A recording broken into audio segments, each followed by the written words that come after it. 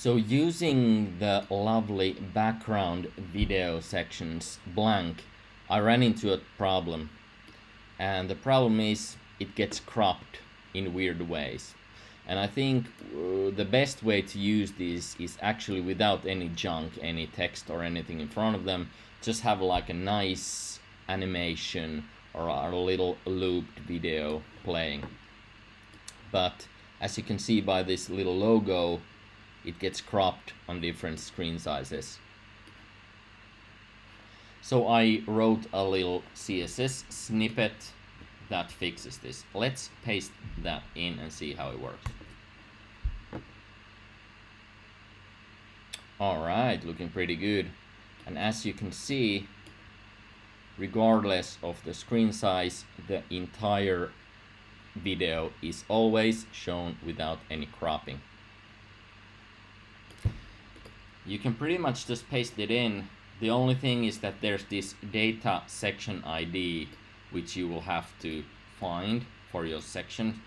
I'm not sure if there's a better way. I will have to look into this, but I couldn't find any IDs.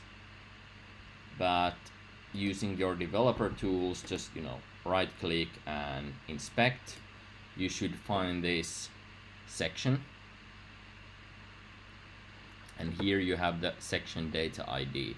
So you would copy this for the video section that you're using.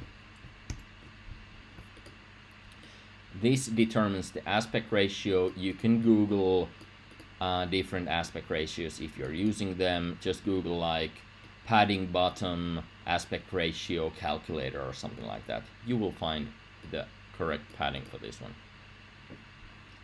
At the moment on mobile we are not showing anything because the videos just don't show on mobile and you don't have any content, so we're just not gonna show this element on mobile. You can edit this code to show the fallback image and add a mobile fallback image, probably a good idea, but at the moment we are hiding it on mobile. Alright, I hope this helps. If you want help with your Squarespace site and want to hire the best designer and developer in the business, let me know. Thanks for watching.